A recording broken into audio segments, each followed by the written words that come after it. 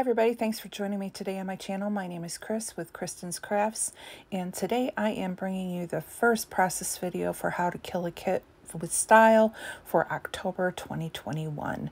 So this is using the scrap, and I did remember what the collection is. It's from Colorbach. I can't remember exactly which paper pad it is, but that's who the manufacturer is. And then the other paper, I believe, is from the Dear Lizzie Fine and Dandy. So I'm taking these three pictures. They are not the greatest. These were taken back in the mid 1990s, probably from my kids. And these were pictures of our cat who we had at the time. And this was pre-digital, so you got what you got. And again, I think it was the kids getting a hold of my camera to take them. But I did want to document her. She was a good part of our family. We ended up, none of our animals were actually ever, except for our dog, all of them found us, and versus us finding them. So with Rascal, she was my cousin's cat, and one day she came to work and was crying because her brother, who had been living at home at the time with his wife, had a new baby, and they thought the baby was allergic to her, and so she was going to have to rehome her. So of course I went home, talked to my husband, and Rascal became a very important part of our family. Now, at the time, my daughter was probably around 18 months, 2 years old, and so trying to teach a toddler how to be nice to a cat, we had to teach her how to play games. And so, like, the cat would hide under one of our tables, and Erica would run through with the string, and Rascal would jump out and chase the string. So, you know, it was one of those pets that, you know, came into our lives at a perfect time. And I just want to document that. So I went ahead and I'm kind of doing a 1/3, 2/3. Now you'll notice I took the green and I covered almost all the bottom half of that heart paper. And again, because these were coming from the end of a paper pad, and not that I don't like the heart paper, but I just found it hard to use. I'm okay with covering it up. I have tons of paper, and I just want to get things used and in the album versus in a pile on the shelf.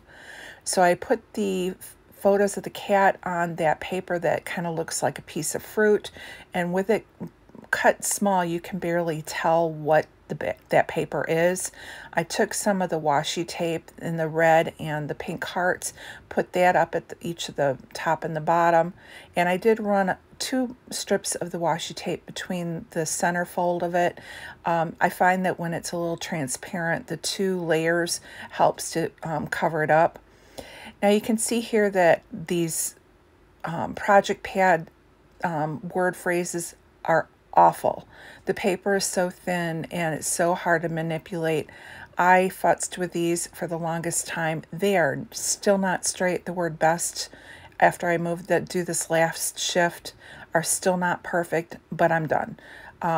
Again, this is pictures from 1995 that I'm just getting in my book. They're important, but you know what? It's it's not going into a magazine. So it gets the job done. I'm happy with it, but yeah, they are awful.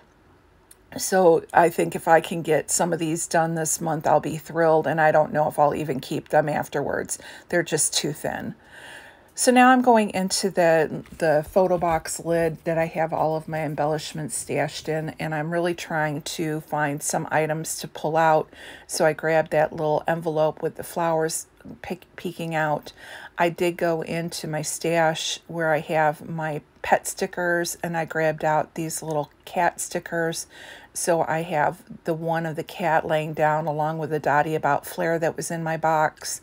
I grabbed one of the cameras that I fussy cut out and added a little plant. To me, it just represented being at home, and we have house cats, so I thought that worked.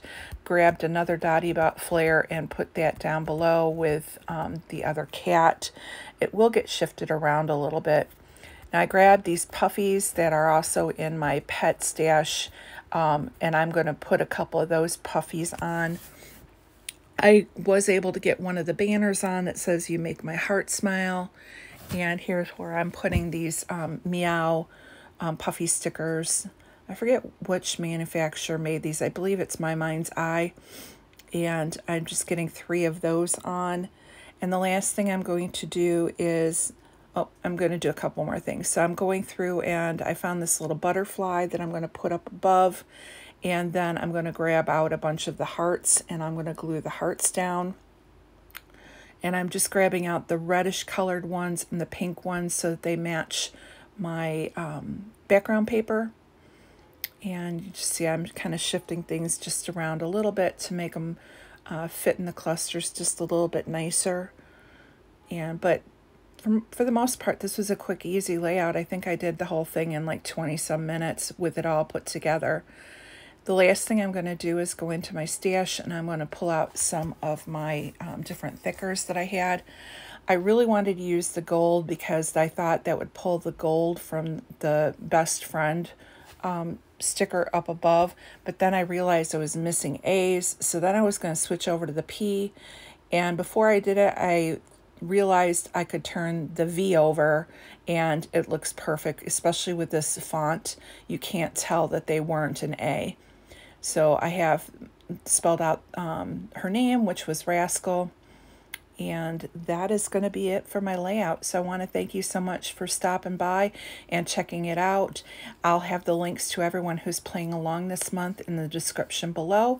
And here's some close-ups for you. Have a great day and we'll see you later.